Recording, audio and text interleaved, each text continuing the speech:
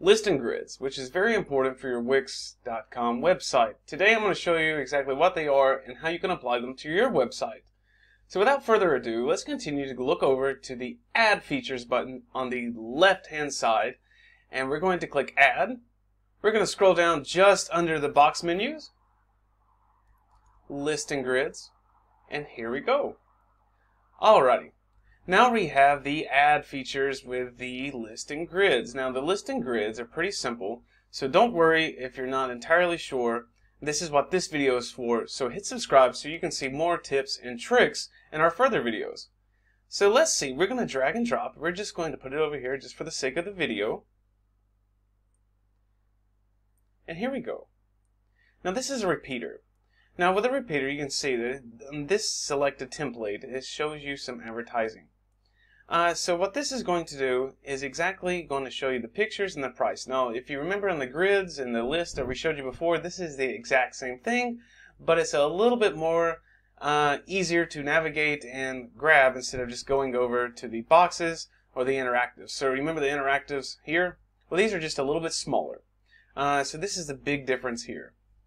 Alright, so let's go over, well, the settings and the items and the features. Remember, so anytime you're adding something such as the grids or the list, or we're talking about interactive, it all has that same layout, the animation, and the stretch. Remember, so in the previous videos we were talking about the stretch. You can stretch it this way, stretch to full screen, or not, or we can actually do it by this little tab here and stretch it ourselves, right?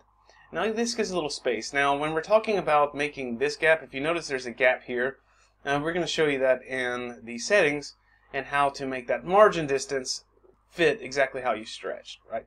So not a problem. And I recommend, honestly, to make a lot of this easier, is just to stretch for the full screen. But even here, because I moved it, it's going to be a little bit different. Alright, so let's go over Manage Items. Manage Items. So the items is exactly each one of these little boxes with the repeaters. And once you select, you can see when you select inside of this box, it's going to highlight each one. And remember, if you remember as far as the decorative, interactive, and the galleries, I would recommend to actually name them to how you want once you create them. Okay. So again, it's just the same. You can duplicate the item as well, or you can delete it. And once to delete it, you click here, duplicate or delete, the same. That's to manage the items. Now, the layout. The layout is important, as I was just showing you here. This is going to change like the gap in between, or how they're done. You can see as it's changing there, the vertical spacing, right? This is changing it as well. Now, you can actually have it go from left to right, or right to left, the same. Nothing changes from the gallery and the list and the grids, because essentially that gallery is a list or grid. And you can see now that I made this spacing bigger using this tab, and you can actually click and you can put a custom number to just, you can see 92, right? 192, whichever. Now here you go. Now you see that it's actually more space in between, right? Alright, now click back here. That's the layout. Let's go back down. And then we have the animation for exactly how it shows up when the page loads. Remember this? It's the same for the text. It's the same for the border lines. It's the same for the boxes. It's all the same. So this is just allowing it. Now you can customize it too. The power, you can have it hard, medium, or soft. You can have it expand in. Now this is the selection that I clicked. Duration of seconds. The delay speed. And only animate the first time, so that means like it only happens one time that you load the page up together. That's the animation. Again, it's the same information for anything else that you're doing when you see animation. So that word animation is exactly showing you this, and it's going to repeat for anything that you add on the page that has this option available. This is it. If you want to change the picture, you can.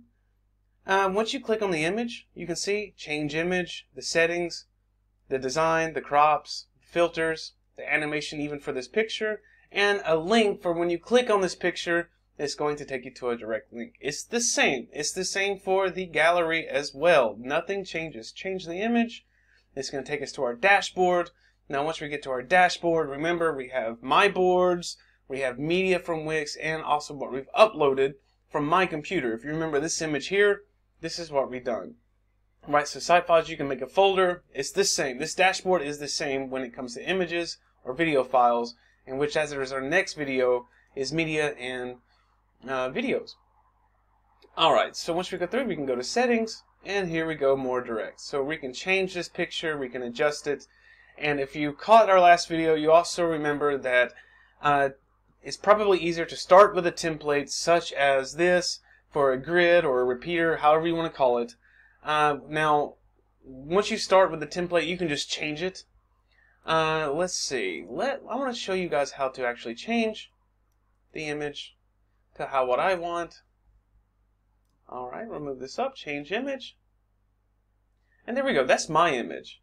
Now I can crop this image too. And crop and make and move however we want, right? And I'm just going to crop it, make it a little bit bigger. Now this is going to be bigger than the other ones, so you probably want to do the same for the others. Alright, you can zoom in on the image, you can zoom out, you can reset the shape proportions, you can flip the shape horizontally, flip it vertically, you can cancel it, or you can apply it. I'm just going to apply it, and there we go. Sanatory, right? Now, the same when we go to the text. Remember the text boxes, you can just double click to make it fast, and you can edit it. If you don't want to double click and you want to make it hard, you can go to edit text, and it does the same for you. So which is ever better for you? You have multiple options on how to get to exactly where you want to go. The paragraph, the fonts, font size, you have your bolds, italics, underlines, etc., etc., etc., as well as doing it's the same as Word. Let's put it that way. Let's make it much easier for you. The same as Word. If anything you're typing in Word, you're doing it right here on your website. This is it. So the second text, the third text, it's the same. If you don't have an idea, get text ideas. But I'm sure if you're creating a website, you have your own ideas. If not, you need a little bit of help. There you go. Remember that animation for this text, animation for this text, animation for that text, animation for the photograph. So you have so many different options here as well in making filters. So this is exactly it. Now once you complete it, you can highlight it again and you can drag it. So you can see how I can drag and move it however you want. Now this is my home page here, so you can do this as well. And I'm going to move this back up, so just click and drag and drop at the very top, and you can just move it however you want. Remember, and this is pretty much it for those. Now, coming back to the listing grids, this is a repeater. These are all the same. It's just a box with the image and text added to it, plus a button. So we typically have, 3 text boxes, and then we have a button plus an image. That's what you use with the boxes. Alright, so you can start from scratch and you can just add a text box, you can just add the image to it and the button all inside of one box and create your own repeater as well. So it's however you would like. Alrighty, that's the listing grids.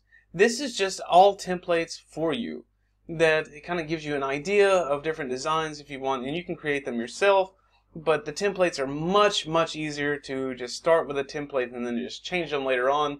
Even the colors, the backgrounds, the border lines around this, it's all much easier to do by yourself with a template than to go in and create it from scratch.